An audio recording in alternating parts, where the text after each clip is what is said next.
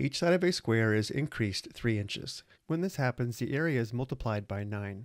How many inches is the side of the original square? Let's go ahead and model this information. Let's set the original square here on the left be an x by x square, and then if each side is increased by 3, the enlarged square is an x plus 3 by x plus 3 square.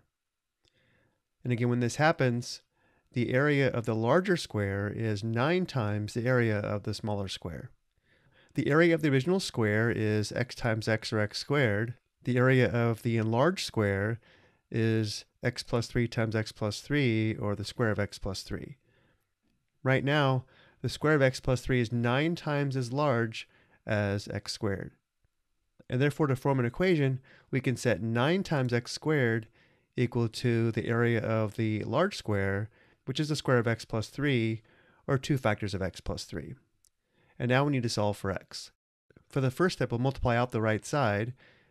Multiplying x plus 3 times x plus 3, we have x squared plus 3x plus 9.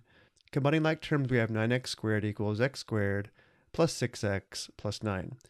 Because we have a quadratic equation, let's set the left side equal to 0 by subtracting 9x squared on both sides. This gives us 0 equals negative 8x squared plus 6x plus 9. We're going to go ahead and try to factor the right side. It's normally easier to factor when the leading coefficient is positive. Let's factor out a negative from the right side. This gives us 0 equals negative, or the opposite of 8x squared minus 6x minus 9. And now let's try to factor the trinomial inside the parentheses. Let's use the factors of 4x and 2x for the factors of 8x squared. So we have a 4x in the first position of the first binomial factor, and a 2x in the first position of the second binomial factor. This is one of the more challenging trinomials to factor because the leading coefficient is 8, not 1. Now we need to place the factors of c, or negative 9, into the binomials so that the sum of the inner and outer products is equal to the middle term of negative 6x. Let's use a positive 3 and negative 3. Because we want the sum to be negative 6x, let's put the minus 3 with the 2x and the plus 3 with the 4x. And now check the sum of the inner and outer products.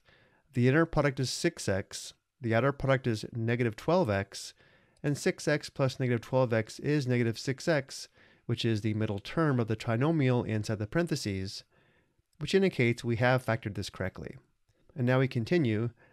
The product on the right is equal to 0 when 4x plus 3 is equal to 0, or 2x minus 3 is equal to 0. And now we solve these two equations for x.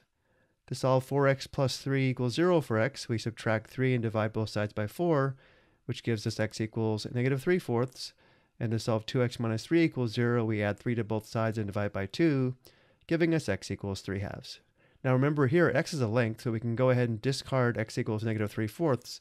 That's not a possible solution. And again, the question is, how many inches is the side of the original square?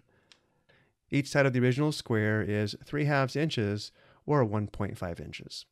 I hope you found this helpful.